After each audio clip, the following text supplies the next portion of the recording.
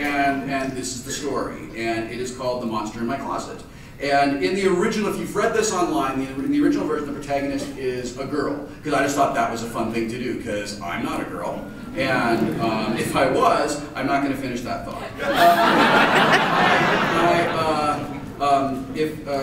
But anyway, I rewrote it to be so the protagonist, the narrator character is male, so that I don't have to do a female voice throughout the entire thing. Because I do a lot of audiobooks. And let me tell you something, it is tiring anyway, because you're basically acting for like 6 hours straight a day, but it's even harder to do like someone's mom's voice. Yeah, I'm doing your mom's voice. So this is, I'm sorry, I don't know how that happened. No, that's not true, I know exactly how that happened. So anyway, this is the monster in my closet. There is a monster in my closet. It's standing in there behind my clothes, and it wants to come out.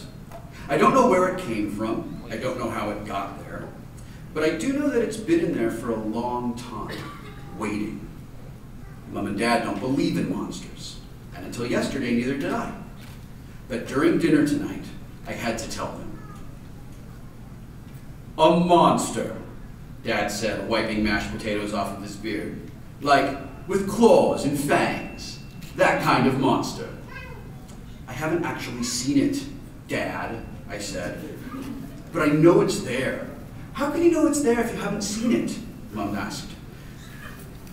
It's like, I thought for a moment, it's like when it's cloudy and you can't see the moon, but it sort of glows behind the clouds, so you know that it's there. Oh, so your closet was glowing, eh? Dad said. I shook my head. I could tell that they thought I was making the whole thing up. No, Dad, I said, but I can feel it in there, and what? And if it comes out, I said, carefully, because this was important, it's going to kill us. Well, I should expect so, Dad said. Monsters are usually very serious about that sort of thing. Mom scowled at him. Richard, don't make fun. Then she looked back at me and she said, you can have a nightlight in your room to keep the monsters away. And keep your closet door shut, Dad said gravely. Everyone knows that monsters can't open doors from the insides.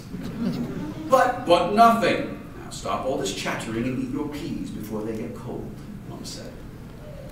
I'm trying to deal with a monster, and all my mom cares about is me eating my peas.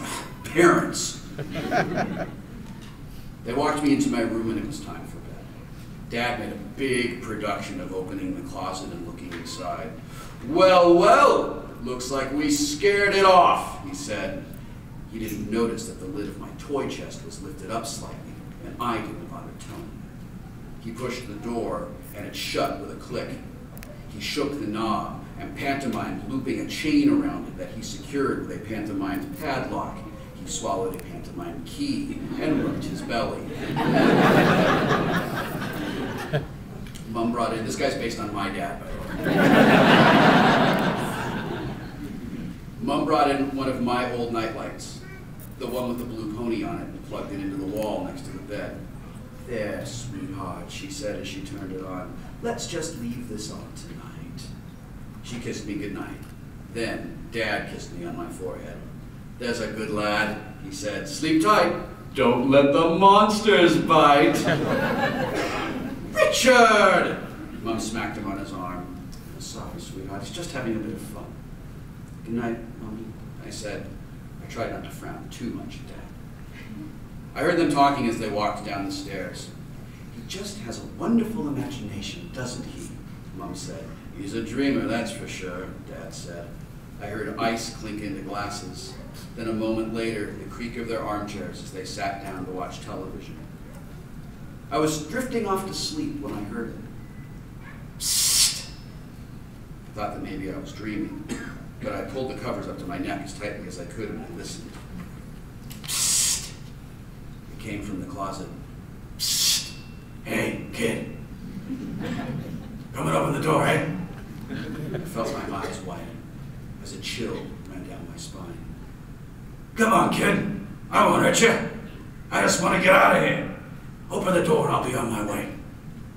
voice, its voice, was gruff, but not as gruff as I thought it would be. "No," I said in a small voice, barely a whisper. You stay in there." The handle shook a bit, and I screamed. My parents were in the room before I knew it. "It's in there!" I cried. "It's in there, and it told me to open the door and let it out!" They looked at each other. Mom walked across the room to me and sat down on the edge of my bed. There, sweetheart," she said. "You just had a bad dream is all. Richard, open the door and show him that there's nothing inside but clothes and toys." "No, no, Dad, don't open the door!" "Fear not, my lad," he said gallantly. "Any monsters inside this closet will get the thrashing of their lives." He walked to the closet and knocked on the door. "Hello? Hello? Anybody in there? He winked at me and he shadow boxed the air in front of him. "Richard, stop it and just open the door. He's had an awful fright." "Daddy, don't do it," I said, suddenly feeling like I was 7 years old again. "Please." He smiled and said, "It's all right, bucko. Daddy's just going to show you that there's nothing to be afraid of, and then we can all have a good sleep." Mummy squeezed my hand. An audience laughed on the television downstairs. Dad turned the handle on the closet door and opened it. "Now see, there's nothing to..." The monster was covered in dark scales, like a lizard. Its eyes were jet black. They reflected something red at their centers. It grabbed my dad by his shoulders and bit into his neck with long, sharp white teeth. Dad screamed and struggled against it. Clawed hands held onto him, and a spray of blood shot across the back of the closet door, black and shiny in the dim illumination of the nightlight. It slurped and gurgled and crunched, and in a few seconds, Dad stopped moving. I realized that my mother hadn't made a sound, but had let go of my hand. She stood up and walked toward the monster. It dropped my dad's body to the floor and grinned at her. Dad's blood dripping off of its teeth and running down its scaly chest. They stood over my dad's body and embraced.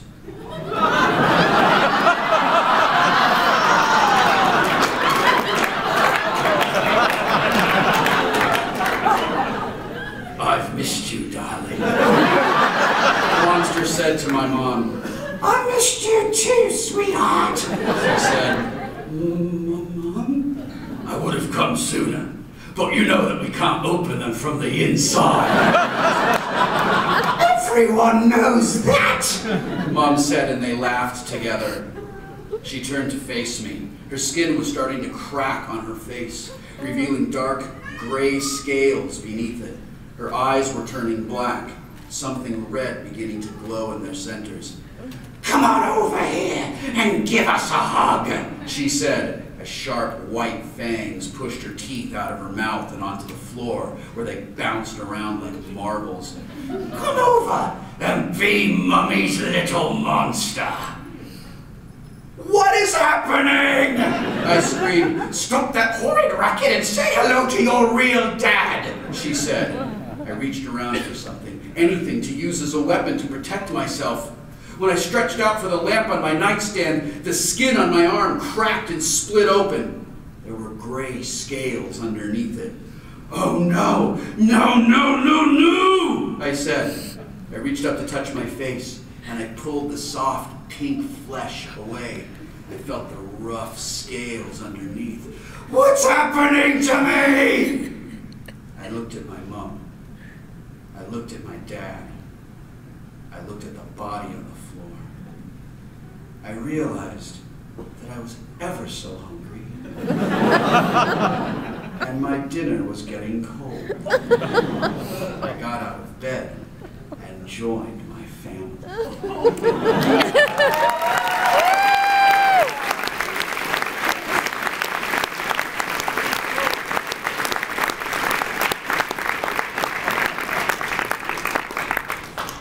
It scares the shit out of me to read that story in public. It's like, hey, look, I made up a thing and I think it's good enough. Spend your time reading it. Look at me, I'm Will and I'm writing up. So, thanks a lot, seriously. Okay, so that's done. So, that's a story that I made up in my head and I made it into a thing. There.